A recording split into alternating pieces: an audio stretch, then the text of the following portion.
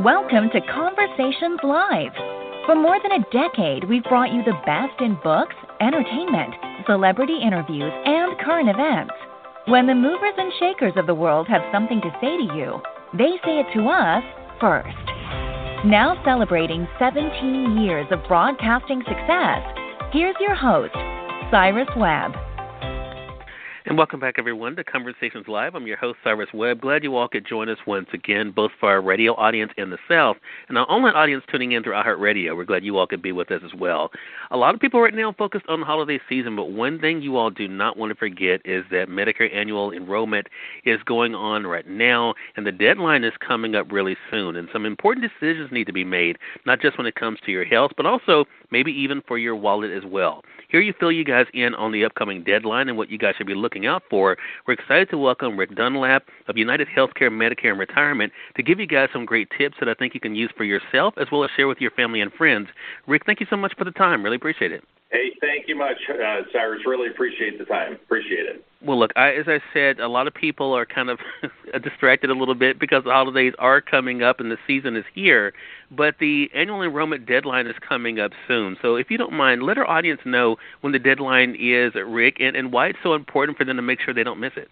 Well, that's a great question. The annual open enrollment period extends from October 15th to December the 7th, and so it's that one time each year where Medicare beneficiaries across the United States have an opportunity to kind of tune up their benefits and look for the great new opportunities that are out there and look for those things that are going to match their healthcare goals as well as their financial circumstances. And you know what? If they don't act by December the 7th, they run the risk of being locked into the same plan and benefit design for another year. Yeah, and that's such a good point. And we've been so pleased to have United Healthcare come on the program and share with us the importance of not only those who are newly looking to enroll, but also those who may have current plans, why they should be able to use this time to be able to look to see if there's a better plan for them. So what are the things that they should be looking out for, Rick, when it comes to considering a Medicare plan for themselves?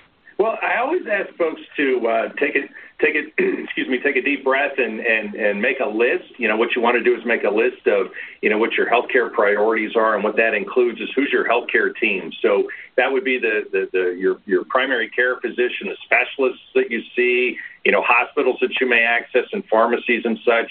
And then what you want to do is make a list of medications you're currently taking, the things that you might take in the future, and you want to compare that. You want to compare that to your current plan. And even if it's a good match, what you want to do is check the market, you know, and shop around a little bit, because every year plans change. Things get, you know, there's great new options out there that you just really don't want to miss, because you want to make sure that you're maximizing, you know, your expenditure opportunity. Yeah, really good point. Rick, before this year, I helped to oversee my mom and her affairs, and before this year, we'd never even heard of telehealth care. Is that one of the things that our audience should be on the lookout for when they're looking at the different plans, especially when it comes to situations like we're in with the pandemic, to see what plans may even cover that? You know what, Cyrus, I'm glad you brought that up, because the pandemic has had a profound impact on healthcare across the United States. And so we've seen, you know, some very concerning reports about people who are delaying or putting off care because, you know, they're scared and they're concerned. And so what we've done at United Healthcare is we've, you know, created access to 850,000 physicians and practitioners across the United States, whether you're carrying an HMO or a PPO card. And as you're pointing out with the financials, sometimes the financials can be a barrier.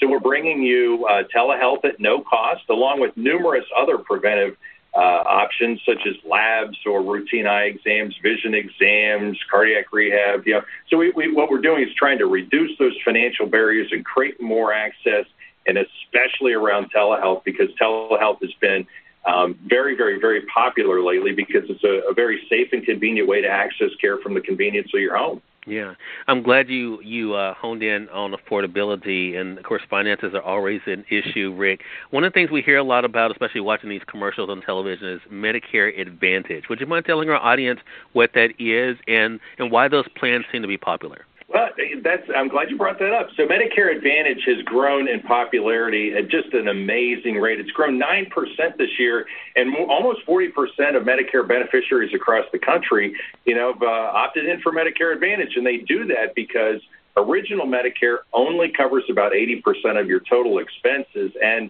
Everything else is pretty variable. But with Medicare Advantage, what you get is you get fixed co-pays, and you have an annual out-of-pocket limit, so that should you have a tough year from a health perspective, you're protected, from some extreme financial consequences that don't exist with original Medicare. But Cyrus, one of the reasons I feel people probably opt in as much as anything is all the added benefits. They love the dental, the vision, the hearing benefits. Renew Active, United Healthcare's Renew Active, which gives them access to the largest network of gyms and athletic centers across the United States. And for folks who are a little concerned about getting out in this time, which you could be, there are thousands of online videos that you can exercise from the convenience of your own home. So it's really your way of having all of your healthcare bundled into one simple, convenient ID card in one relationship. Wow. What a great thing. A lot of information for our audience out there, and I want to let you guys know that one of the things that United Healthcare has done is they have a great website for you guys to go to. You can head over to uhcmedicarehealthplans.com. Again, it's uhcmedicarehealthplans.com. For those joining us online through iHeartRadio, we are linking that up for you guys. All you have to do is put in your zip code, start looking at plans to get started. Again, our guest for this segment has been Rick Dunlop of United Healthcare, Medicare, and Retirement. Rick, really appreciate this information, really valuable for us, and it goes without saying, you're welcome back here anytime. Hey, Cyrus, thank you, and thank you to your listeners and what you're doing to help educate them. Hey, the pleasure's definitely all mine. Looking forward to our next conversation, and we thank you, our audience, for tuning in to another great segment of Conversations Live. Until next time, I'm your host, Cyrus Webb, saying, as always, enjoy your day, enjoy your life, enjoy your world. Thank you all for choosing Conversations Live. Now let's go make today amazing.